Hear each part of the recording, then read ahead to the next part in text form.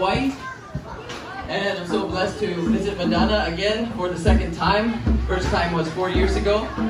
As you can see, we have a beautiful tree here on the first pillar. And tonight we will reveal to you the meaning and purpose of this tree. But in the process of devotional service, there is many analogies of the tree as to our love for Krishna. And it starts with a seed and it grows into a tree. And then it bears the fruit of love for Krishna.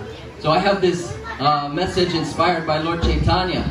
So Joseph, if you could give me a hip-hop beat on the drum real quick. Nice.